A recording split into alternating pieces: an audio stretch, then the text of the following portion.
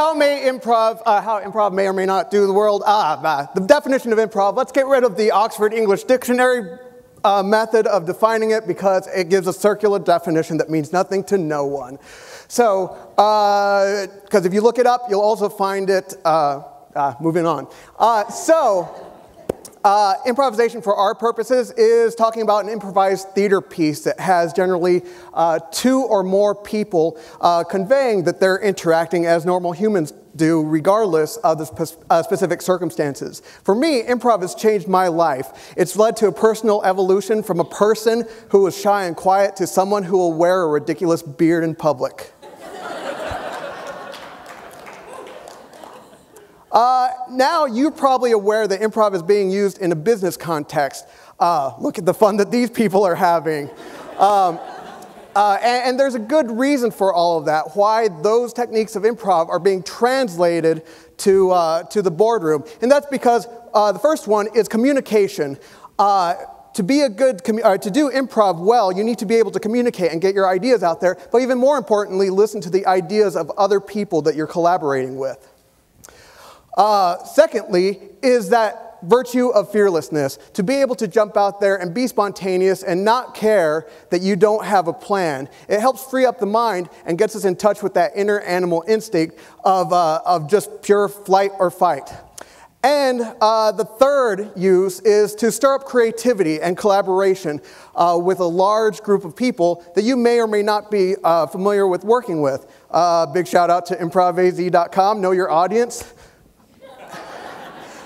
This is the Northwestern University School of Medicine. They actually use improvisation they have a curriculum for their doctors that are coming out of their program. And there's a really good reason why. Because as a doctor, you want to be able to communicate with not only your patients, but your fellow peers. Those of you that, so that when people are communicating, that their various titles and degrees don't get in the way of communicating with each other. This is the Large Hadron Collider in Geneva, Switzerland. Hey, yeah, give it up. Actually, Sharna Halpern of Improv Olympic in Chicago was sent there to train nuclear and particle physicists in improv. First off, to communicate what they're actually doing instead of telling people that they might possibly create something that creates a black hole. But also because even people as smart as them have to loosen up and think outside of the box. This could be, with our budget kits, this could be the school system today. And there are ways to apply improv techniques in school. In the Boston public school system, they've actually used improv as a way to reduce aggressiveness in children because they get by playing improv games and scenes, they actually learn how to collaborate better with other people, and it actually helps them focus. This is the Bioscience High School in downtown Phoenix. This is going to be where our next generations of scientists come from, and it's important. We're actually my theater, the Torch Theater, is working with them to establish a theater program. And a good reason why improv works well in a school setting is schools have no money.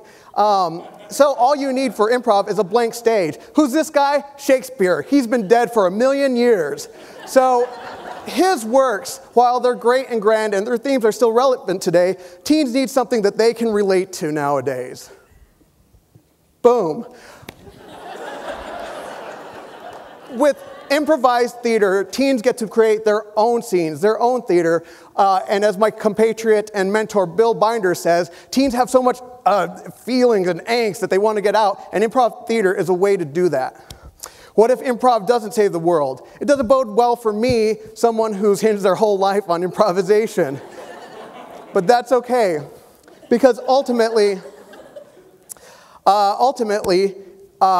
anything that's awesome that's happening, the base unit for that awesomeness is people. People are the people who are making things happen. Redundant. People are making things happen through the various ways that I see reflected in improvisation. So if you ever think that something's not good, that something's a problem and there's no solution to it, the answer is you. Because you can find out, even if you've never taken improv class, You can use communication skills and your creativity. I'm out.